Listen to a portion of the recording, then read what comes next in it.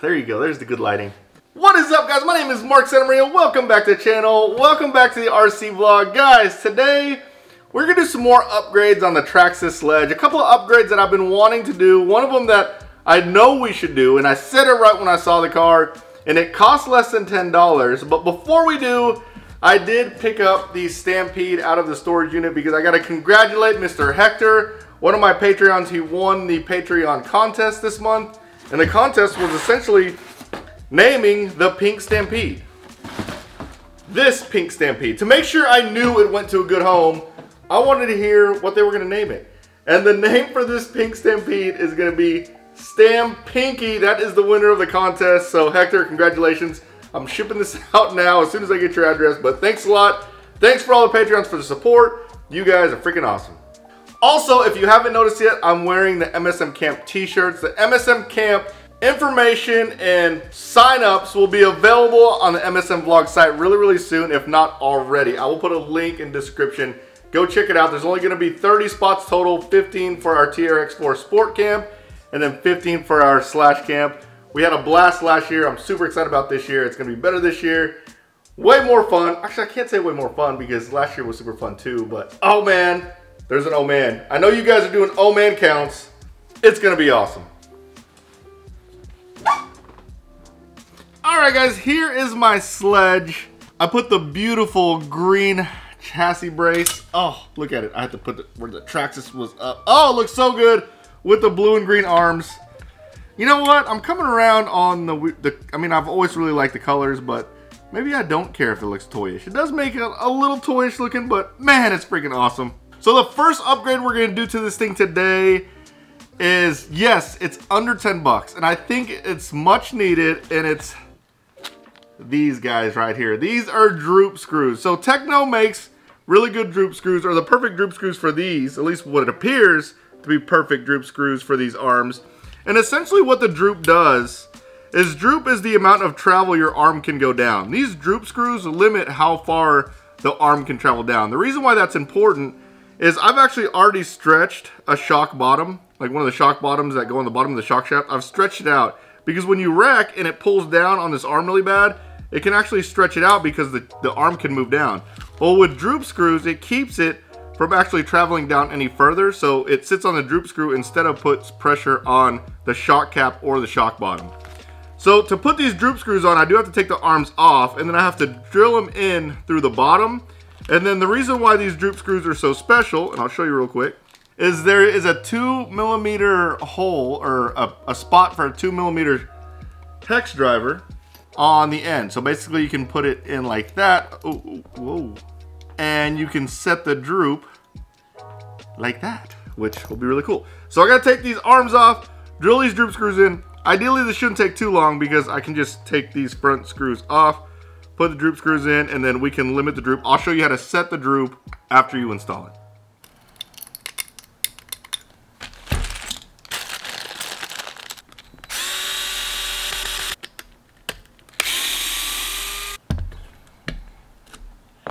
Alright, so we're just going to screw. Basically, I just got to get the arm out enough to get to this hole right here inside the arm. You actually see the indentation for the Droop screw also. And you just screw it in there. By the way, the part number is that right there. TKR 1238. Is that what that is?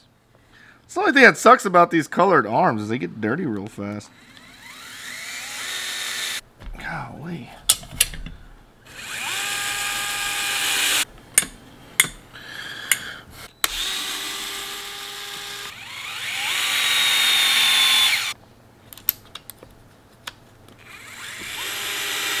Okay, I have the Droop screws installed. So what we're going to do now is set the Droop to max Droop. And what max Droop is the maximum amount of travel before it actually hits the Droop screw.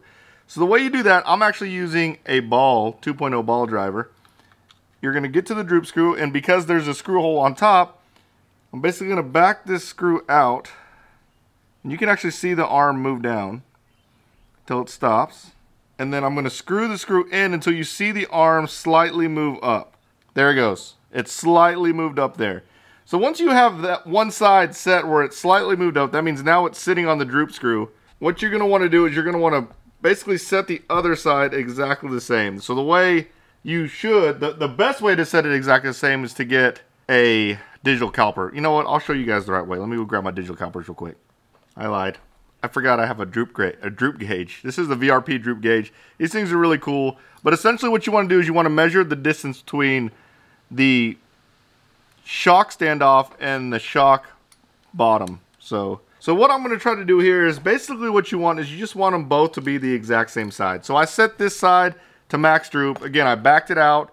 I started screwing in the droop screw until I saw the arm slightly move up, meaning the droop screw is sitting on the chassis. This is set to max droop and it's sitting right. I said 119, but I could go a little bit further. So it's sitting at 121. This side is sitting at 126. So basically we're just going to keep screwing this thing in until we get to 121. Both front shocks are set to 121. That means the droop is exactly the same. And you can tell whenever you set it down slowly, this is kind of a lame way or a not so technical way of checking it. Basically, whenever you set it down slowly, you want both sides to touch at the same time. So now we got both front droop screws being utilized because they are limiting the shock travel and the arm travel. Then we just got to do the same with the rear. Alright, so the droop screws are in. I actually went back and forth and setting the droop, making sure it was set right. I went more to a 124, so 124 millimeter droop in the front and then max droop in the rear. Feels pretty good. It's sitting on the droop screws and everything looks great. Alright, so let's pull the servo out of this. Actually, before we pull the servo out of this thing, I'm going to put wheels and tires on it, a battery in it, and we're going to see how slow the steering is now before the change. That way we can compare it after the change. Oh man, this is going to be so much fun. Alright, here is the stock steering. I mean, it's not awful, but it is slow. So that's stock. I really am excited to see the improvement after we put the new 700 ounce Nitropro servo in there. So this is the servo that we're going to put in it. This is the 700, the FK N700 Pro by Nitropro. I picked some of these up at Psycho Nitro Blast recently, and it's 700 ounces. So these are at 8.4 volts, it's 708 ounces at 0.11 seconds. At 6.0 volts, which is what this is going to be run at because that's the BEC of the Sledge, 6.0, is 0.15 at 528 ounces. So that's huge. Those are big numbers. The other option I was going to put in the truck was this one, the Traxxas 400. I think this would have been just fine because this is what's actually in my X-Max. However, because we got these and I want to try them, we're going to throw this in here. So some of my concerns before putting the servo in is how long the servo wire is. Full disclosure, this is not a paid product placement. Nitropro is not paying me to do this, nor are they giving me the servo to put in there. I just saw these. The guy seemed really cool. The guy who ran the company, I want to support his company, so I'll pick some up. So the servo lead looks pretty long. These are beautiful servos. My goodness, look at how pretty these are. Metal case, metal all the way around. Here it is. Oh man, that is a beautiful, beautiful servo on the back. Let's see how long the lead is, because on the Sledge, it's going to have to run pretty far. Ooh, that's going to be kind of close. It's okay. I have a servo extension, but here's the servo. This is what we're going to put in there. Looks like it comes with some servo ear grommets, which you don't really need because these are metal servo ears. No metal servo horn, but it's okay because the Sledge already has one. So I haven't replaced a servo on a Sledge yet. I'm going to assume that I have to take this battery tray out because it looks like you can't really see it, but it looks like the servo mount is integrated with the battery tray, and you can see that the wires run under the battery tray. So let me take this out real quick, see how this goes.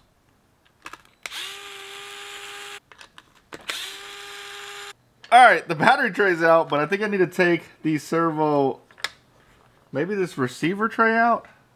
Receiver box tray? I think we do.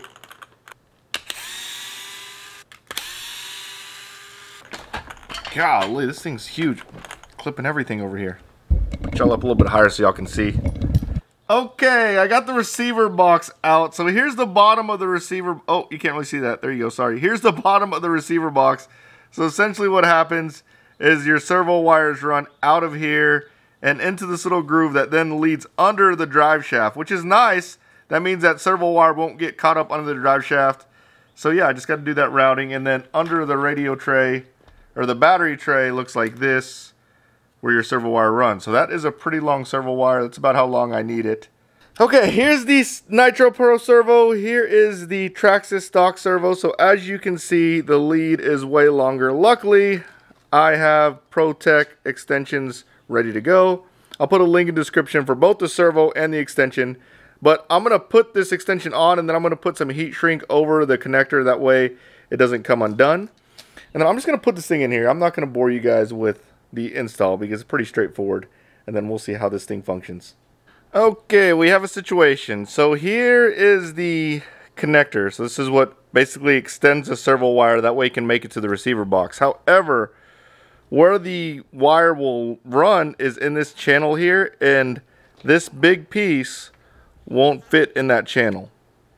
So my options are to bundle this thing up and get a longer servo extension, which I don't even know if I have a longer servo extension, or cut the radio tray. Alright, I got it in there. I would be lying through my teeth if I told you that was an easy task, and I'll show you why in a second. But there is the speed. This is one-handed, but there is the speed of the new servo.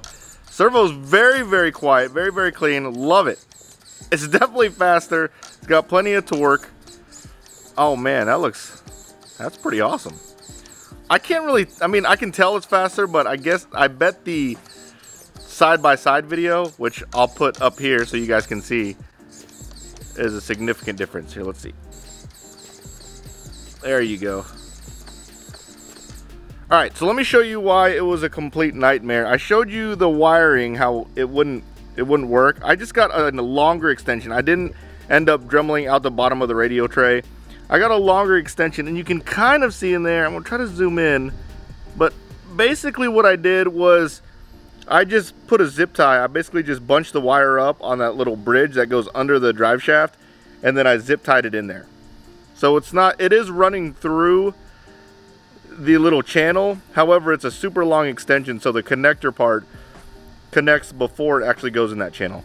That will make sense whenever you start doing this conversion or you change out the servo, but yeah, it took a little bit of testing. I ended up putting the connector with the zip tie on the wrong side. I had to switch it out the other way. It was kind of a pain to keep all the wires in and get it all stuffed back in the radio box, but it's done, and man, steering is definitely faster. So I just got done driving the beast up and down my street, just kind of ripping around in the yards, and I'm not gonna lie, it's noticeable already. Like, it reacts to the counter steer a lot better. It's a lot easier to counter steer and correct whenever your car over rotates. I definitely see the difference, and man, it's got plenty of torque, a lot of torque. I think it changed it. I like it a lot. Well, I hope you liked this video, guys. If you did, smash the like button, subscribe to my channel, turn on the notification bell, and you guys will see me next time. I'll put a link in the description below for everything I used today, including my tools. So thanks for the support, guys. See you next time. Later, guys.